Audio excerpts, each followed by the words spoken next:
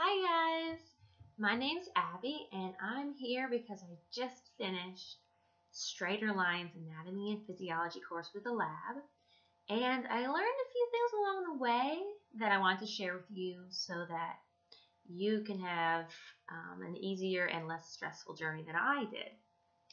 So I just want to share with you in about 5 minutes some tips that will make your experience with StraighterLine's Anatomy and Physiology a little bit easier.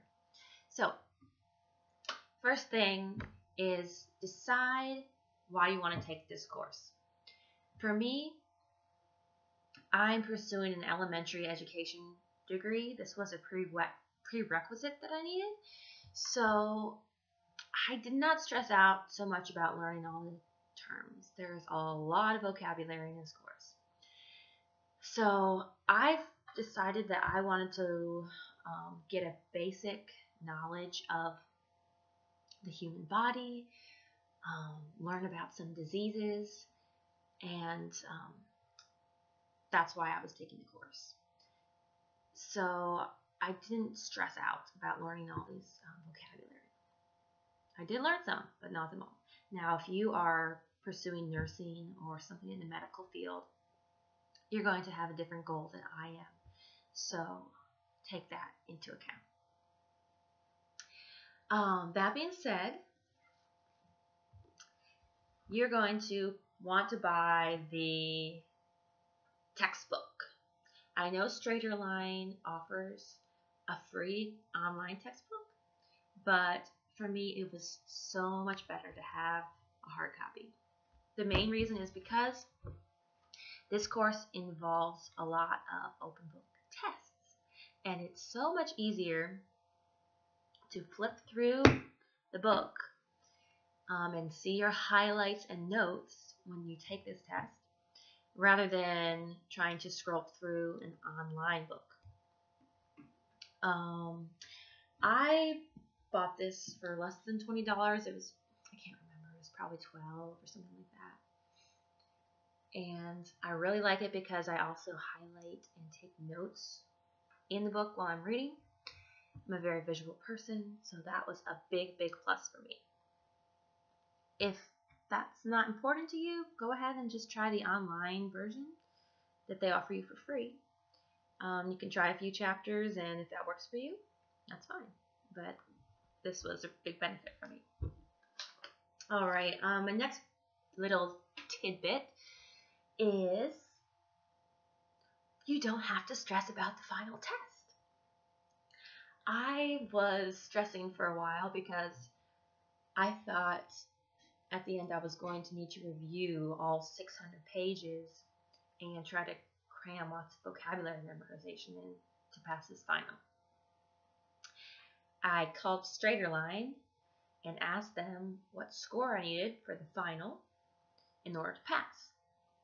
And they said that because I had such a high score in all my other tests, the unit tests, there's 18 of them, I believe,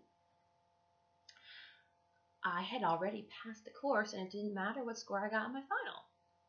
So, if you study hard and pass the open book tests, you don't have to stress about the closed book final. This is really nice. So, at the end of each unit, you're going to take an open book test. They give you 40 minutes and there's 20 multiple choice questions. Some are easy, some you're going to have to double check in the book. So what I did was I read each chapter, I highlighted, and sometimes I made vocabulary flashcards, although I stopped that because it's not really necessary. And then I took the test when the knowledge was still fresh in my head. So that's really nice. You don't have to stress about the final if you have a high enough score from the open book tests. My score was a 95 by the time I got to the final, and I had already passed the course. So I think if you probably have anywhere between a 90 and a 95, by the time you get to the final, you don't have to worry so much. Probably in the 80s too, I'm not sure. Let's see, the third tidbit I have is If you are a visual learner, go to YouTube and watch Crash Course's videos on anatomy and physiology before reading the chapter. They're about 10 minutes. They're very entertaining. They have cool pictures and a pretty funny guy describing the terms, and it really helped me understand the concepts. I only discovered it near the end of the course. I wish I had discovered it earlier, because it really, having watched that before reading the chapter, when I read the chapter, a lot of the information stuck better and clicked. So, Crash Course Anatomy and Physiology on YouTube is great. Videos are only 10 minutes, and they're very memorable. Okay, my final piece of information, piece of advice, is about the labs. You may or may not be taking the lab. If you are, you'll have bought a big lab kit that comes with a fetal pig and a sheep brain and cow eye and lots of little stuff. First of all, unpack the box.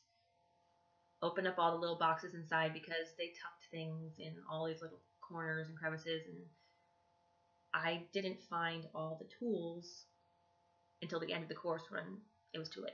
So unpack the box first and look at all your stuff before you get started. This will help. And secondly, give yourself more time than they estimate to finish these labs. They estimate between an hour and 2 hours for the labs. Some of them you can get done in this time, but most of them took me more time, because there's lots of little things to do, lots of things to write. I would allot at least 2 hours, sometimes 3, sometimes even 4 for the labs. The good news is there are only 9 labs as opposed to 18 units, so that gives you more time. So this is a very doable course, and I appreciated taking it. I learned a lot of stuff, and I didn't stress out too much. So I hope you do well. If you have any questions, you can comment down here, and I'll try to answer them. And I wish you the best in your studies. Bye.